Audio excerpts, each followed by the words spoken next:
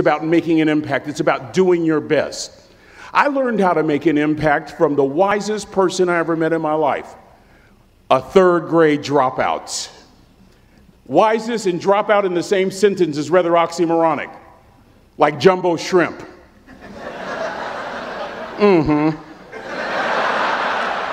Like fun run. Ain't nothing fun about it. Like Microsoft Works. Y'all don't hear me. I used to say like country music, but I've lived in Texas so long, I love country music now. I hunt, I fish, I have cowboy boots and cowboy. Y'all, I'm a black neck redneck. Do you hear what I'm saying to you? No longer oxymoronic for me to say country music. And it's not oxymoronic for me to say third grade and dropout. That third grade dropout, the wisest person I ever met in my life, who taught me to combine knowledge and wisdom to make an impact, was my father. My daddy grew up in the piney woods of East Texas, a little town called Huntsville, Texas. After World War II was over, my father decided to be the only one in his family to migrate west. And in the 1950s, he found his way to the San Francisco Bay Area. Fell in love with a forklift driver. My mother was a bad mamma jamma, let me tell you right now, baby. Didn't need a man, he was just there. My mother was a forklift driver over at the Benicia Arsenal, where she would provide the services to support the war efforts during World War II. In the 50s, my mother and father get married, and they migrate to this area. My father gets a job as a cook, a simple cook. Wisest man I ever met in my life. Just a simple cook at some school called California Maritime Academy. Oh, come on with your come on.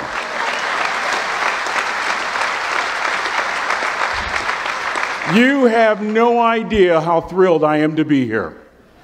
This is so emotional.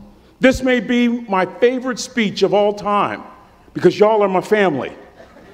I can't wait to take a picture with you. I grew up on this campus. I was born and reared here, lived at 1141 Louisiana Street, Vallejo, California, 94590. My daddy used to work in something called the galley, the mess hall. Now it's the dining center. And it's a nice one. My father, wisest man I ever met in my life, left school in the third grade to help out on the family farm, but just because he left school doesn't mean his education stopped. Mark Twain once said, "I've never allowed my schooling to get in the way of my education."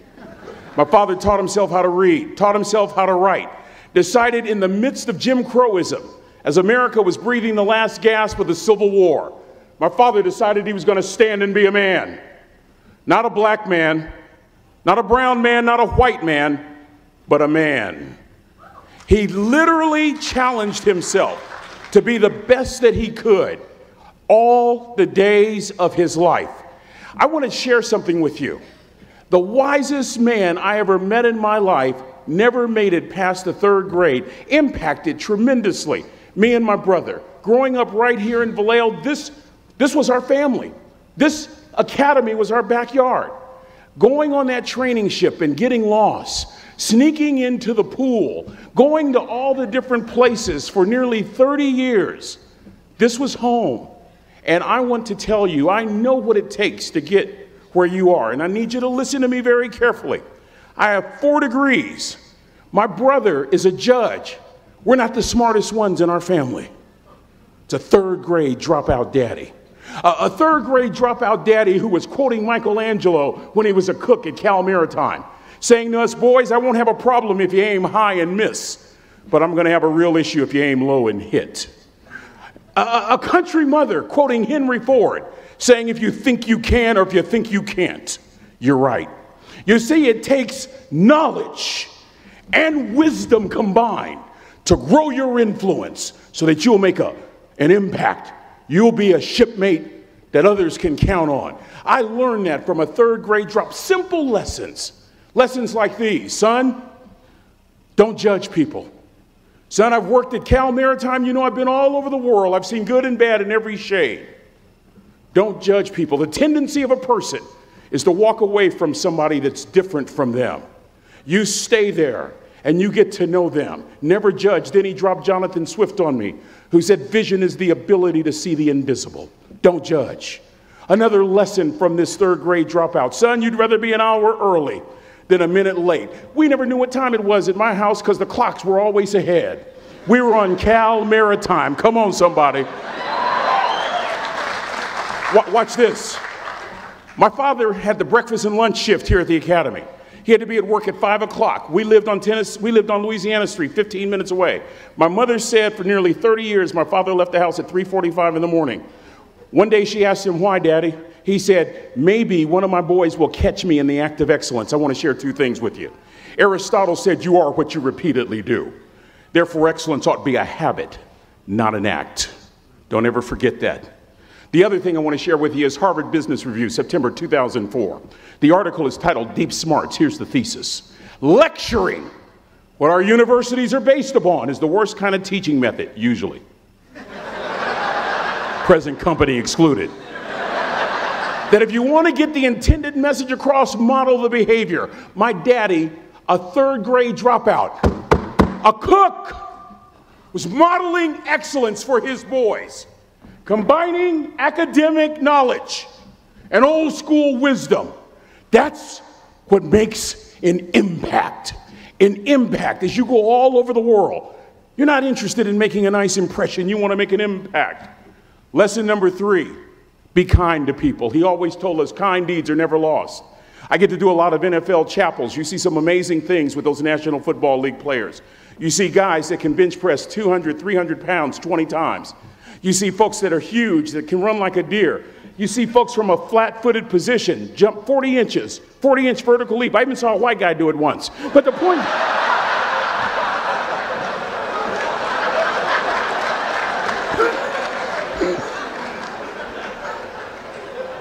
You know what stops me in my tracks? When I see one of those rich folks show kindness. It literally stops the world. George Washington Carver said, when common people do common things in uncommon ways, they command the attention of the world. I just described your grandmother. I know you're tough. I know you're seaworthy, but always remember to be kind. Always. Don't ever forget that. Never embarrass mama. Yeah. If mama ain't happy, ain't nobody happy. If daddy ain't happy, don't nobody care. But you know, I'm trying to tell you. Next lesson. Lesson from a cook over there in the galley. Son, make sure your servant's towel is bigger than your ego. I want to remind you, cadets, of something as you graduate. Ego is the anesthesia that deadens the pain of stupidity. Y'all might have a relative in mind you want to send that to. Let me say it again. Ego is the anesthesia that deadens the pain of stupidity. Pride is the burden of a foolish person. You'll never be a great shipmate. You'll never be a great executive. You'll never be a great teammate if it's all about you. You'll never be a great supervisor or council person if it's all about you. You'll never be a great staff member if it's all about you. Rather, make sure that servant's towel is always big. On President Cropper's bookshelf, in his bookshelf, he has every book from Plato's Republic to Lessons in Leadership by Coach Wooden. John Wooden coached basketball at UCLA for a living, but his calling was to impact people. And with all those national championships, guess what he was found doing in the middle of the week? Going into the cupboard, grabbing a broom, and sweeping his own gym floor. You want to make an impact? Find your broom. Every day of your life, you find your broom. You grow your influence that way. That way you're attracting people so that you can impact them. Final lesson. Son, if you're going to do a job, do it right. I don't have to tell you all that, Cal Maritime, and I know grammatically that's not correct. It ought to be do it well, but I like that old school ghetto kind of do it the right way. I'm thinking about a little boy in Los Angeles. All he wants to do is play Little League baseball. His mother can't even afford to buy him a glove. And he eventually plays Little League, and he's really good. And he's so good he gets a scholarship to Cal Poly San Luis Obispo. And he's so good he gets drafted by the San Diego Padres. And he's so good he helps the St. Louis Cardinals win a World Series. And 12 years ago, when Ozzie Smith walked into the Hall of Fame, he said during his induction speech, and in part I quote word for word, he said, "I've always been told how average I can be. Always been criticized about being average. But I want to tell you something. I stand here before you, before all of these people, not listening to those words, but telling myself every single day to shoot for the stars, to be the best that I can be. Good enough isn't good enough if it can be better, and better isn't good enough if it can be best." That's the California Maritime way. Good enough isn't good enough if it can be better. Better isn't good enough if it can be best. Let me close with a very personal story that I think will bring all this into focus. Wisdom will come to you in the unlikeliest of sources, a lot of times through failure. When you hit rock bottom, remember this. While you're struggling, rock bottom can also be a great foundation on which to build and on which to grow. I'm not worried that you'll be successful.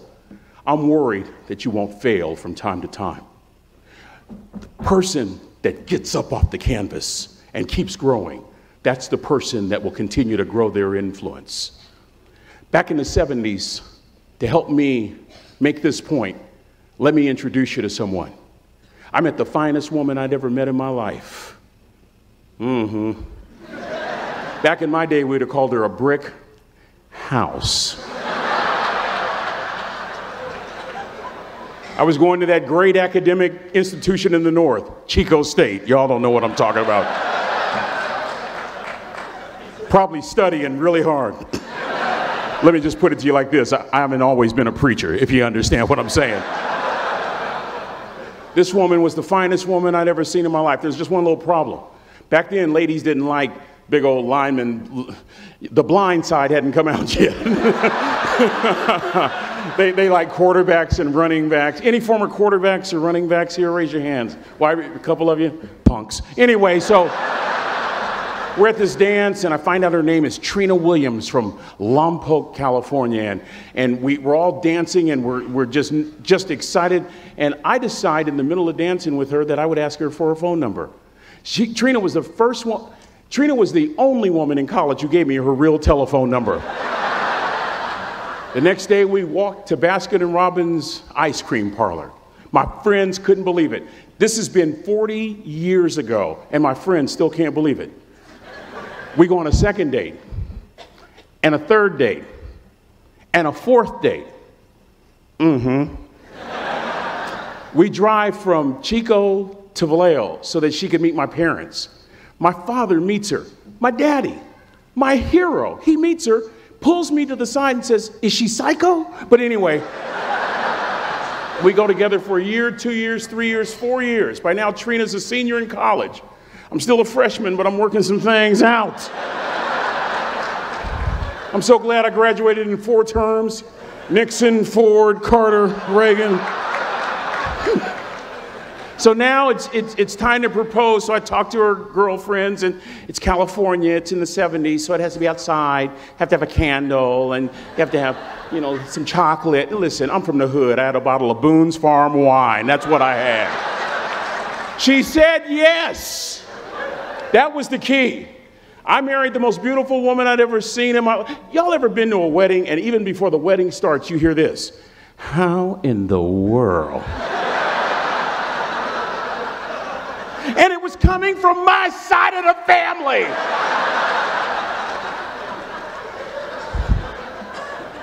We get married, we have a few children, our lives are great. One day, Trina finds a lump in her left breast. Breast cancer. 6 years after that diagnosis, me and my 2 little boys walked up to Mommy's casket. And for 2 years, my heart didn't beat. If it wasn't for my faith in God, I wouldn't be standing here today. If it wasn't for those 2 little boys, there would have been no reason for which to go on. I was completely lost. That was rock bottom.